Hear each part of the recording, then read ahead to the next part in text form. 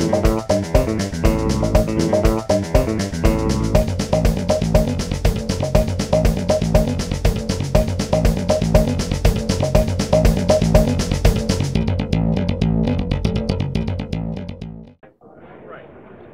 here at Sun & Fun. I'm Dan Johnson. I'm talking to Jan from Viking Engines, but there's more than Viking Engines behind us here. It looks like a Sonex, but it's not really a Sonex.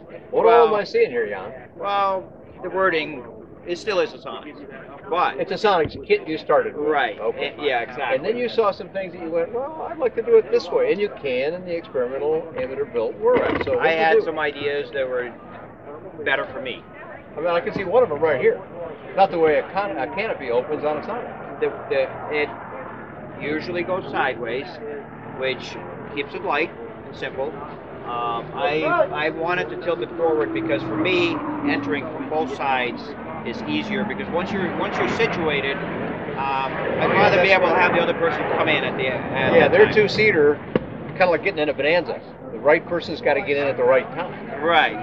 Okay. Yeah. So airplanes are all about compromises. You give a little bit, you take a little bit. I wanted to be able to enter from both sides. Okay. So in order to do that, we tilted this forward and we added another pad here so you could step on the wing and get in because you need the support on both sides now. Yeah, because it was only on one side before because you only got in on the what would be the pilot command side. Right.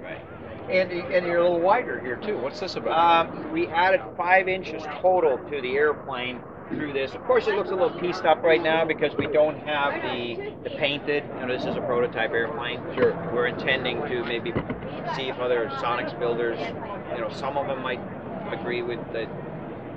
Do it this way or do it that way. Sure, right. And so you want to be able to ship to their needs. Yeah, we want to be able to. There's a lot of Sonex builders out there. I don't know how many they got out in the field, a couple thousand or more. Well, if they want a bigger canopy, they can buy from us. If they want, a different interior, we're going to look at that. We have that. If they want to get in from both sides, they can. If they want a little bit more fuel, maybe, and maybe not in the airplane, like okay. Where are you putting the fuel? Well, we took it out. Classically, it's up here in a Sonex. Yeah, it's some kind of a molded tank. It's a nice tank. We took it out because we wanted to add a forward baggage. Okay. Okay. So you're going to put some extra baggage space up here. Yep. Behind your own engine, tanks I presume. right into the wings. Yep. We did that an easy way. We basically just removed the final panel of the outer portion of the wingtip. Okay. We make up some tubular tanks. First, we put a plastic liner. These are tubular tanks. These are not big. The lightning holes in the wings that you have to punch out when you make the ribs. Right. Well, what we did is we worried a little bit about just putting a thin wall aluminum tube in there because there's sharp edges in these. So we found this really nice plastic. It's kind of like a cutting board material, but real thin. Yeah. We roll that up and we pushed it into the wing and we let go of it and it pops out. And then we took the fuel tanks and we just pushed them in. So now they're supported. The plastic is just to protect the fuel cell inside. Right, because you want to use real thin aluminum, otherwise it becomes a heavy tank. Sure. So we put 20 gallons in the wings that way, very easily. So that runs well outboard then. Yeah, they're 2 9-foot Which pieces. I understand is actually good for loading on the airplane. It should be, removing the weight from the center, right, and then distributing it across the wing. Yeah. Okay. So clever ideas there too. Now, when I look at this wider panel out here, and then I looked inside, I go, well, yeah, but you're not using it. You got some more ideas about that, don't you? Well, there's 2 things. Let's just say that some people agree with me in some aspects of this. They don't want to do an interior, but they want the extra room. Even without dishing out the inside, you're able to kind of lean off a little bit with your elbow, literal elbow, and it gives you more room on the inside. Because the original design, you're sitting between the longerons. Now your elbow is on top of the longeron, which makes quite a bit of difference, like the width of your arm. Sure. Yeah. So for me, not a whole lot. Yeah. Yes, that's always a good thing. I like to have arm comfort because you're flying an airplane for a while, or in any kind of turbulence and stuff. It's nice to sort of anchor your arm somewhere while you're maneuvering the stick and so on. Right. But you've got even more ideas. Let's go have a look at your interior stuff. Okay, let's do it. Okay, so it's a new interior idea, very sleek, but it looks a little.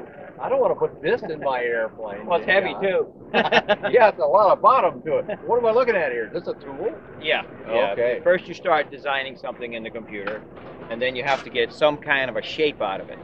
And you know, so the big CNC machine cuts all this out. Okay. Out of a putty type of almost like Bondo. Okay. And we were able to cut this part out and then the side panel out. This seat is now going to become a very lightweight seat. And let me interrupt you to say, this is intended to go in the Sonex. It's going to go in, it's part of the sport kit, we call it, that we're going to market to Sonex builders. To Sonex builders, yes, right. Yeah, you don't have an association with the company Sonex. No, this but is they're builders. This is aftermarket. Whoever is building their home built. Just like buying new wheels for my car after I bought the car. Yeah, get the aluminum ones. Right. Yeah, this is no difference. Okay. Yeah, and so this is going to be hinged in the front on the spar. Oh, it is. Okay. And then you can grab it and you can the whole thing tilt is it up. up. That gives you a lot of room underneath because we are sitting higher in the airplane. Okay. About 6 inches higher. Okay. Which gives you tremendous forward visibility when you're sitting in the air. Here you got your cup holder.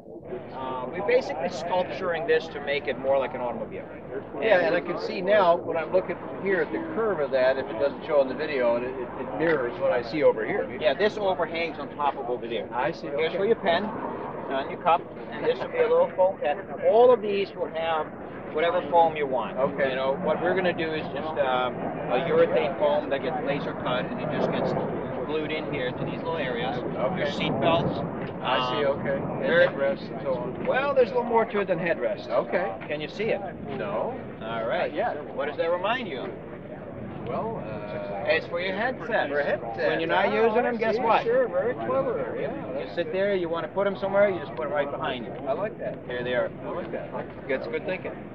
So this then it would fit into, now, as you said, this is a sort of a proof of concept here. Right. That's but why once this is all nicely finished and this drops into it, right. you can have quite an attractive interior finish. This could be any color you want. You could have a gray with the red leather. You could do anything you want. It will look like a sports car. And that's what we're looking for. We're looking for keeping the weight light. As you can see, there's a lot of contours to this. Yeah. Contouring is one way of making it strong. Yeah, you put a curve in something, you make it stronger than if it's a flat sheet. Right, exactly. Okay. Yeah. Okay, good. When is this kind of stuff going to be available to those many, I don't know how many Sonex builders there are, a number of them. When is this kind of thing going to be available to them, John? What's going to happen is that, this is what, Sun and Fun 2014, and we're going to be flying this for another 30 days and fine-tuning it.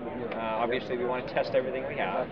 At that point, we already have the production tooling for the canopy frame, the cowlings, the larger propeller, the seats, the side panels, all these kinds of things are already, in order to make this for the prototype, we had to invest in production tooling. I see. So okay. I would say that people can go to our website. You're pretty well down the path already. Right. I mean, we're talking this summer then.